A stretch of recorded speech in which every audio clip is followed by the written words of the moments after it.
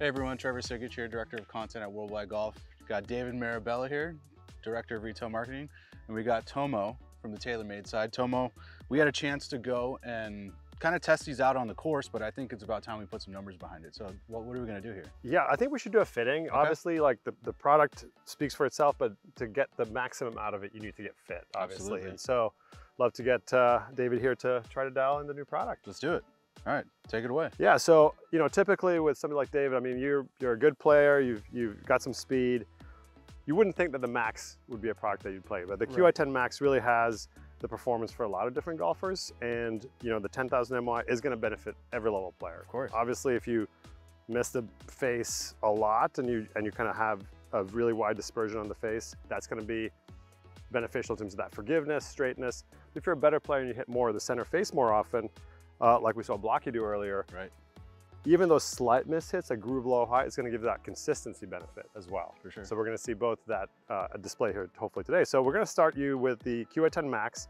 I've got the 9-degree here, David. I think that's a good loft, having seen you hit a few balls earlier. Okay. And we're going to try the Tensei Black Shaft here, just for a little bit of spin control, a little firmer feeling for, again, your club head speed.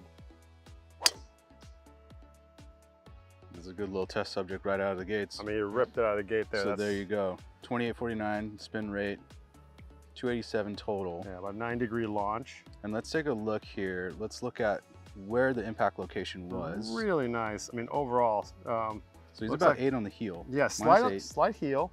I think that's where a little bit of the extra spin came from there, maybe a couple hundred RPMs, but that's still a good spin rate. It's under 3,000 at 2,800 range. Exactly, yeah. And almost 290 total. I mean, that's a great shot out of the gate.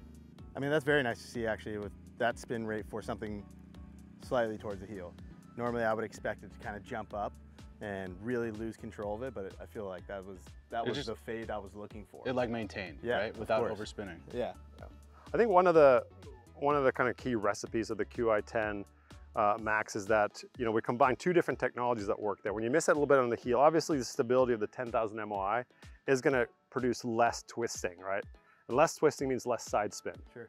The other part that we have there is we have twist face still in the product as well. Right. And twist face in the heel is going to reduce how much the ball starts going to the right away. So it's actually going to start your line a little bit more left, and reduce the amount of side spin. So I think those two things were working great for you there, and you ended up right on your target line there. Yeah, it was perfect. Perfect. All right.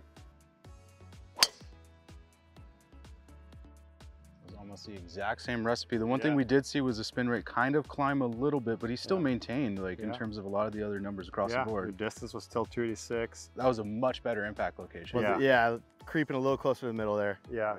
That was just a slightly open face. Yep. But your impact location was just a little bit in the heel again, not much.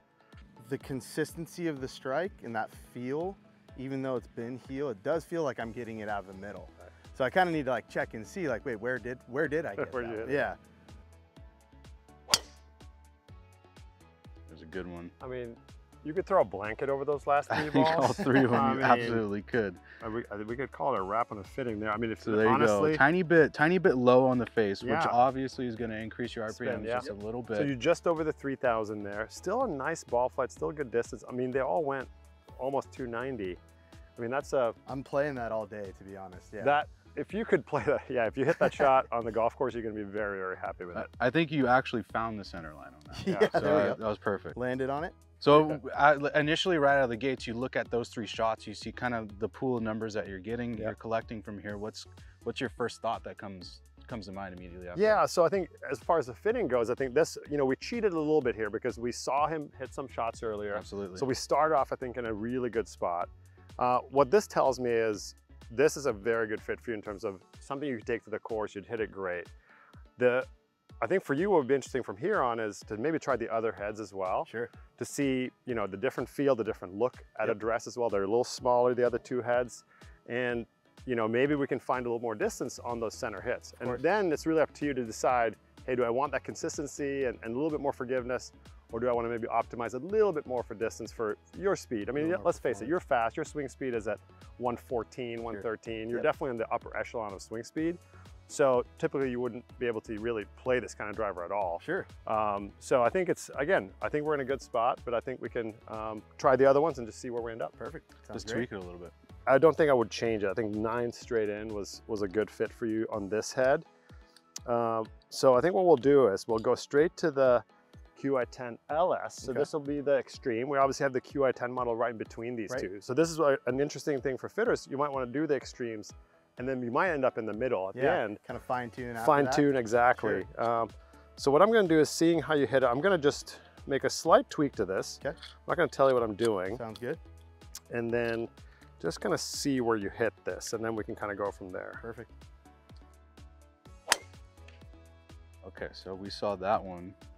Okay, that one came out dramatically differently. Dramatically different. Maybe a little high on the face. High on the face, almost. It was almost like a dead knuckleball. Yeah. So let's take a look at the club data. So 1/2 inch in the, like, high on the face, on a lower spin driver to begin with. So that was, I mean, that was very low spin. Right.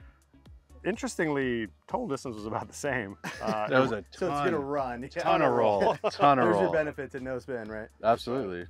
Right, but you were also talking earlier too. There's the positive benefit of no roll, but there's also the negative where you can't control it. Exactly. That's the correction. So you did see the spin rate kind of keeping that 2,500. You obviously are going to see that impact location drop a little bit lower. So again, one of the benefits here of the LS head is that even on a low face hit like that, you're still going to have very low spin. Yeah, I mean, of course. That's still 2,500 RPMs, which is kind of, you know, where you want to be for distance. And right. Much better. And now we found it. Yeah. Just a couple swings. We gotta watch out for those guys on the other side of the range. That's hammer. That was a good one, man. Really good there. Oh yeah. I mean, here, this one, you were spin rate actually a little bit low. Right. And I would probably add a bit of loft to this one. That was only 1,700. Okay, yeah. And 10-4 launch. 10-4 launch, right. Similar ball speed to the other one, about 167.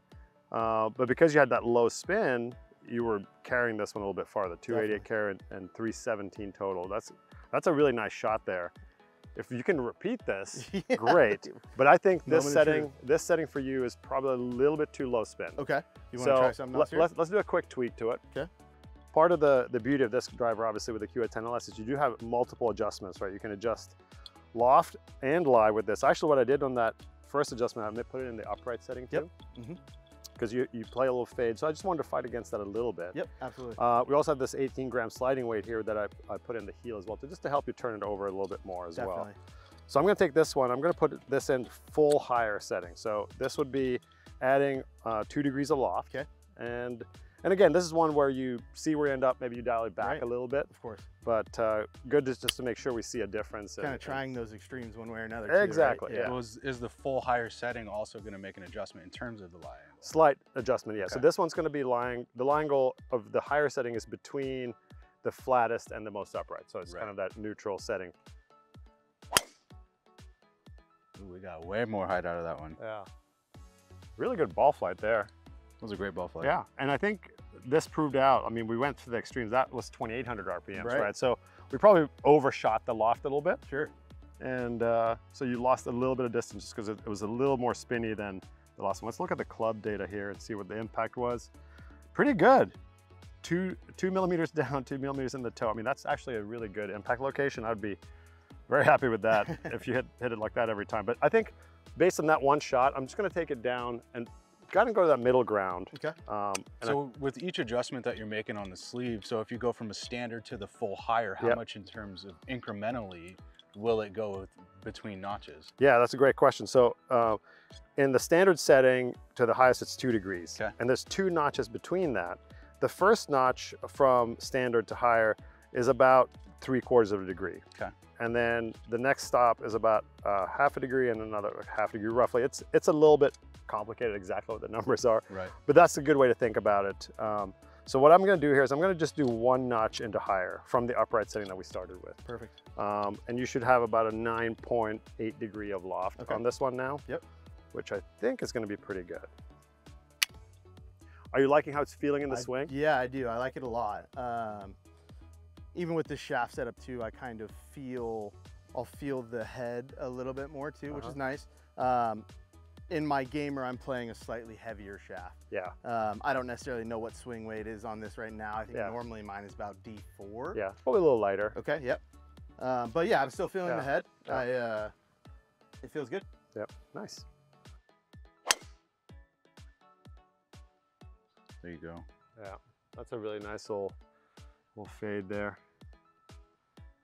A little high spin, 28, but I mean, still, like that's the sort of band you're working in, and if you can, if that's your slight low face shot, that's still a great spin rate. Still got that 295. Watching the flights, I don't necessarily mind those. If I'm on the course, I'm aiming left already. Yeah. I'm expecting the fade. You're playing the fade, exactly. So when you see what you expect, I mean, that's, you can trust pretty that. good. +1, -4, so it kind of brings you a little bit into the heel. Okay. Just a tiny, tiny bit, which will, but I mean, that also is like you talked about earlier, you have the twist face technology that is still caked into this. That's right. So that is gonna help offset that quite a bit. Yeah, I'm seeing a very consistent flight regardless of where I'm hitting it on the face, except for the one shot where I kind of create it myself, right? There's just a low bullet right there. Take that though. I think that was nice.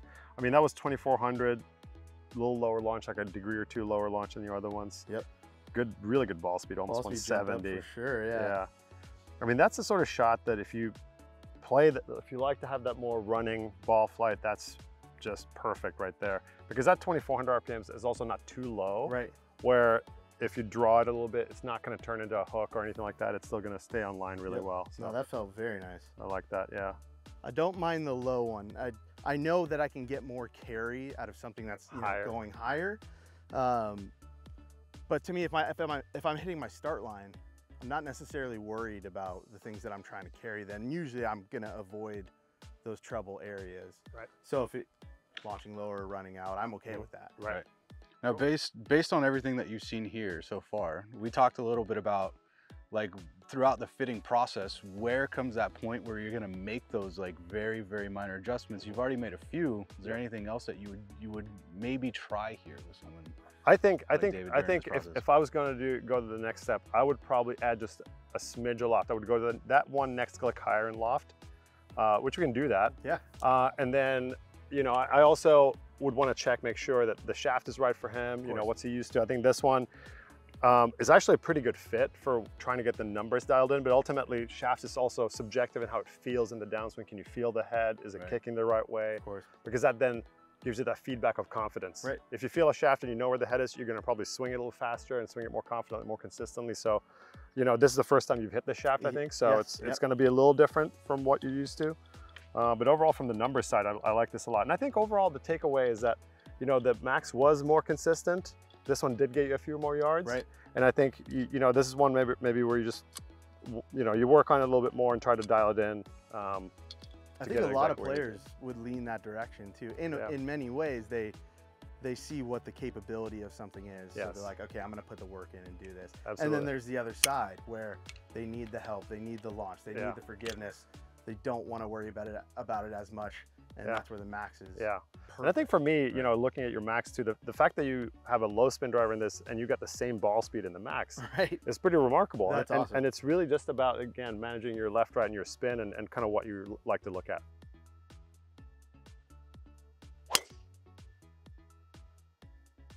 Well, I think we nailed it. I think you got it. That might even be a little bit on the heel. Yeah. Let's see. Wow. That was a little bit, okay, so that was a low heel, basically. Yeah. And you still kept the spin rate at 2700, yeah. The forgiveness across the face is amazing. Through both models, that is extremely impressive. I mean, one of the things that we've changed into going to the QI models is we have redesigned kind of that ledge structure around the face. Right.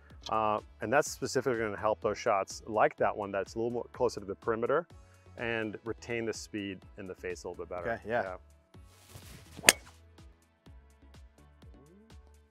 Little heely, but again, I'm gonna take that flight all day. That was really nice. There you go. Yep. So that 100 feet. feet. We brought you up at basically 100 feet. Yeah. Let me. Beautiful. Let's look at the impact location. I'm pretty sure you were spot on. Yeah. You live right there in that low heel. Definitely. -3 that's still. That's my so spot. Still slightly below center face, even with that adjustment. Okay. There we go. That's it. That's the one. That's crushed. Yep, that felt good. You could see it landing further up. That was a good one. Wow. So, okay. Holy smokes, so now we get to go. We get to look at that impact +7. location. +7. There we go. But so you look at that, right? So that's a little over 2,000 RPMs. What was the peak height there? Peak height right here is at 98.20. Yeah, very close. Yeah, Yep. 100 feet, yeah. Yep. I mean, that's the one where I think you're optimized the best. Yep. If you can live in that 0 to +5, I think that would be the ideal. Obviously, I'm really nitpicking here. Of course, yeah. I mean, all those shots were great, but yeah, that's where we can see that impact location having a little bit of a difference, and especially for somebody who tees it up low, it's a watch out. Just a little bit of like you're probably giving up 5, 10, 15 yards by just hitting it a little low in the face. I'll take that with me all day. Keep that in mind every time I tee it up. Yeah, exactly. Cool. I think that's a good one to end on. Yeah. So the one reason that we wanted to do this out here too, and we also brought the GC Quad system, and this is a system that we use in all of our store locations for the fitting process. So Tomo, thank you so much for taking the time running through this with us. I know that David and I want to keep going deeper and deeper into this topic because we can go all day. But anyway, just make sure you guys visit a Worldwide Golf Retail location, get custom fit for the new TaylorMade Qi10 lineup. You're gonna absolutely love it.